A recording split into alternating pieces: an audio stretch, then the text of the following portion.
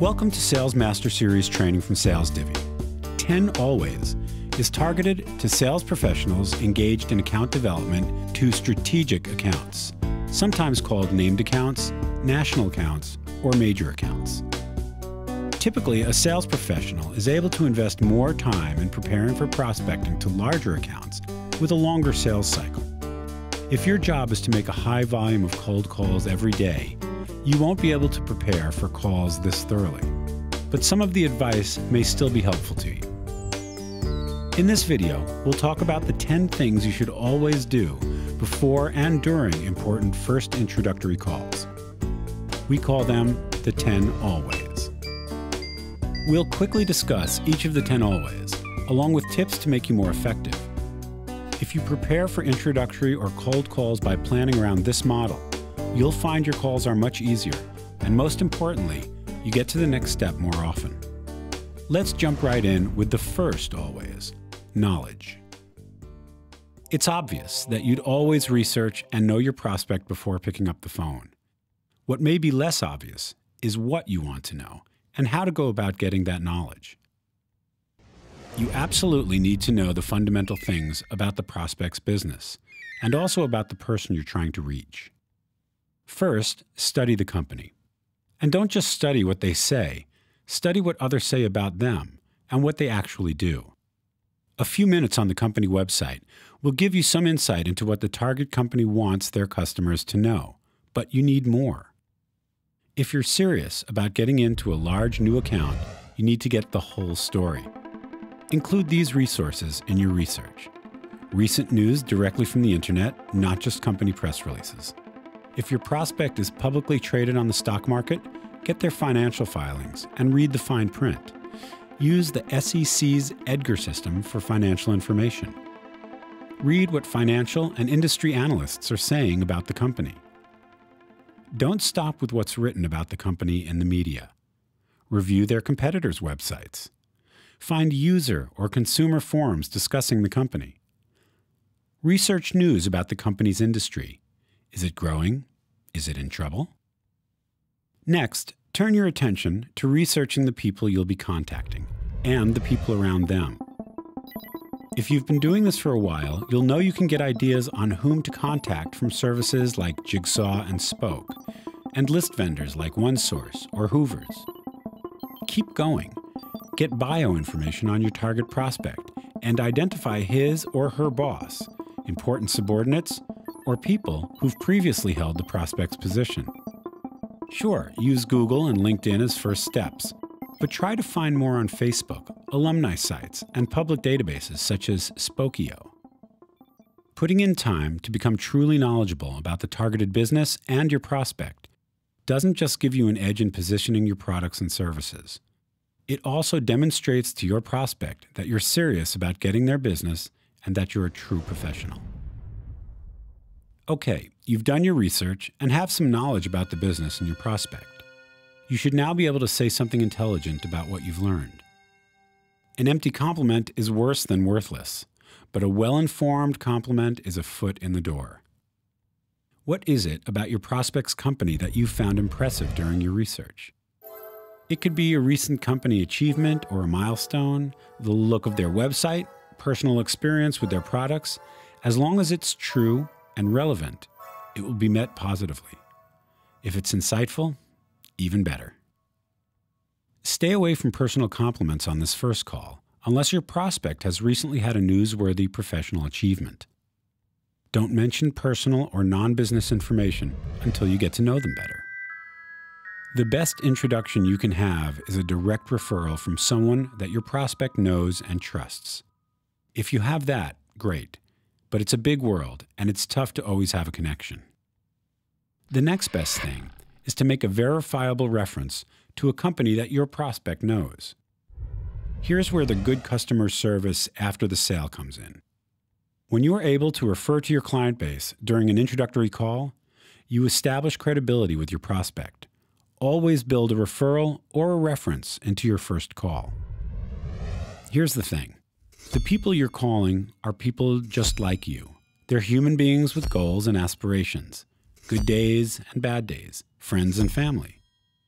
A prospect is not a number, and if you treat the call like they're a number, you're going to get poor results.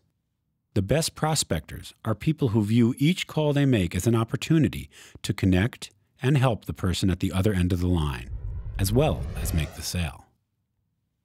We all know the stereotype of a selfish sales rep in hit-and-run mode. So before you pick up the phone, look at yourself in the mirror and remind yourself of who you are and how you've helped others. If you genuinely care about the person you're meeting on the phone, it will come through louder than any single thing that you might say. This doesn't mean you'll end up BFFs with everyone you reach, but a caring attitude makes the work more enjoyable and will definitely improve your results.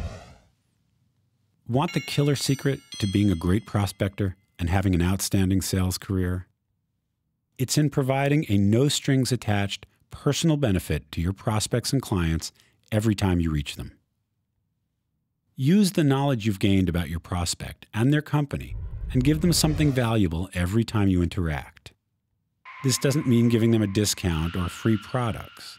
It may mean a little information you found out about a competitor, or a heads up about a trade show or professional event coming up, letting them know about a typo on their website, offering a new white paper your company has just finished. Always call a new prospect, or an old client for that matter, with something that will help them be professionally successful. Not only will it make the call go smoother, but a pattern of being genuinely helpful will get your calls returned and make your prospect a customer for life. Vary your approach to an individual over time and approach different people in the organization. You don't expect to make one phone call and waltz into Procter & Gamble or Qualcomm, do you? Getting into strategic accounts is a process, not a single action. When we say vary your approach, we mean two things. Vary the message and also vary your medium. Changing up your message is like fishing, trying different bait until you find what works. When prospecting, dangle different reasons why a next step may benefit your prospect until you find what's important to them. Maybe you think cost savings is your service's primary benefit, but maybe your prospect is more interested in how it will improve shipment times. Vary how you're trying to reach the prospect as well. For example, some people may be open to a phone call, others only respond via email. Sometimes you may have to break the ice with an overnight envelope and an introductory letter, and some people may only respond when you're able to meet them in person at an industry event. Remember, you're in it for the long haul. Almost no one returns your cold call if you call once and leave a message. Persistence is a core quality of successful salespeople. The problem is always that a prospect just doesn't want to be pounded repeatedly with calls and messages. You can't just leave a message every day for a year and expect to get an appointment. Varying your approach and trying to reach your prospect beyond just calling can help you differentiate yourself and break in. Always be aware that you are probably not the only person with a similar product or solution who is approaching your prospect. Can you imagine how often a high-profile leader or buyer is approached by salespeople? Anyone can buy a list of VPs working for manufacturing companies in Chicago, and literally thousands do. Cold callers are queued up for an onslaught with the victim, a prospect, in their crosshairs. You're not like that, and you need to prove it. The same way as you have to differentiate your product or service in the market, you have to differentiate yourself when you approach a new prospect. How do you do that? There are many strategies, and you need to find one that's right for your personality and industry. But here are a few tips in how to come up with a way to make your call enjoyable and memorable. First, review the SalesDivvy videos on using your voice and establishing cold call rapport. Second, just like weak pickup lines, gimmicky opening lines don't work. Be natural and change what you say with every call. Third, be respectful that your prospect may be busy and likely gets calls from a lot of salespeople. Don't make anyone walk through a script. Use bullet points to remind you of what you want to say and what you want to find out. Use the 10 always as a template for building your bullet points. Lastly, if you use the 10 always when you call, you'll be differentiating yourself from all the people out there that think of sales as something other than a profession. Getting face time is an old concept in sales. It means getting meaningful interaction with your prospects. It's the way to get them to remember your face and name when it comes time for a buying event. Especially when pursuing big accounts, the time for them to buy from you might not be this afternoon. But if a buying event pops up in 3 months, you want to be the first person they call. FaceTime doesn't have to be in-person time. With some exceptions, the days of prospecting in person are gone. You're not likely to get an appointment with the VP Marketing of General Motors by showing up in the lobby unannounced at the Renaissance Center in Detroit. Instead, work on developing prospect touches. Touch points include phone calls, email, snail mail, personal visits, and running into the prospect at an industry or social event. Remember to provide a benefit to your prospect at every interaction, and work on getting FaceTime intervals comfortable to your prospect. It will pay off. Everyone is busy. The busiest people are the ones who don't have time to tell others how busy they are, and certainly don't have 15 unscheduled minutes to spend on the phone in the middle of a workday. Always thinking busy means you have a mindset when you're talking to a prospect that you're both busy people seeking to maximize their productivity. This should be your attitude on every call. I'm busy, you're busy. Let's get something important accomplished quickly and get on to less important things. Chances are that your prospect is busy when you're trying to reach them for the first time. The cardinal rule is to respect their time. You need to think busy and get to the point with specifics. You should always be the one to begin the process of winding down a sales call. Never be dragging out a call to the tolerance point of your prospect. Some people have an internal clock that tells them when a certain amount of time has passed.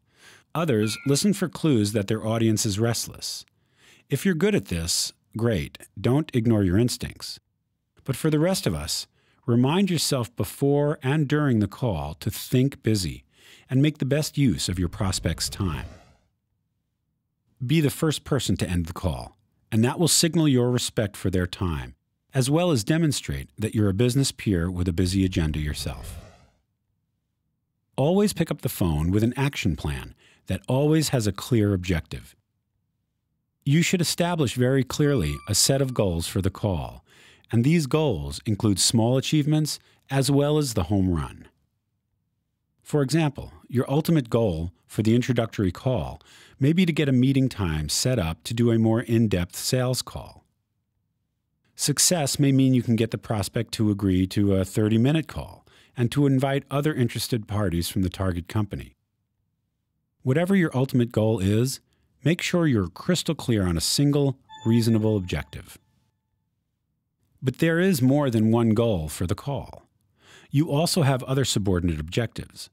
For instance, you want to make sure you're actually talking to the right contact, someone who can further your goals in the account. You also want your prospect to know a few things about what you're selling so that he or she can get the right people on a later sales call.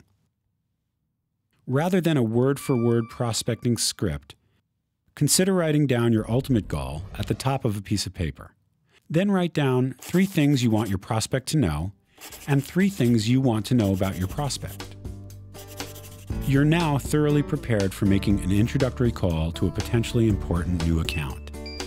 As part of the 10 always principles, your action plan becomes the script for your call. Having the knowledge and attitude, along with a clear plan, prepares you to confidently approach new strategic account prospects. See more of our sales training videos by visiting www.salesdivvy.com or checking out our YouTube channel. If you don't have a SalesDivvy account yet, get a free account, fill in your buyer profile, and see who wants to share leads with you.